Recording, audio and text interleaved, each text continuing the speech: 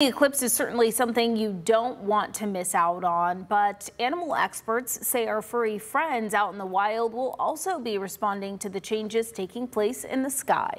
Our Maya May joins us this morning here in the studio. So Maya, what will the solar eclipse be like for animals? We've been wondering about this.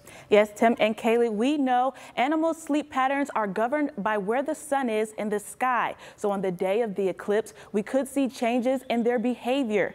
Animal experts say they believe the changes will be minor, but here is what they expect will occur. Some birds may get more quiet, thinking it is time to go home to roost. But because it is bird season, the eclipse could also cause birds to sing louder as they migrate through our area.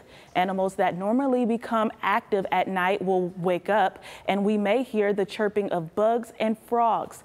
Nocturnal animals like bats and possums will also be more active and come out of their resting places. To really experience this, the executive director of Nature's Nursery suggests we all try to become one with nature this week.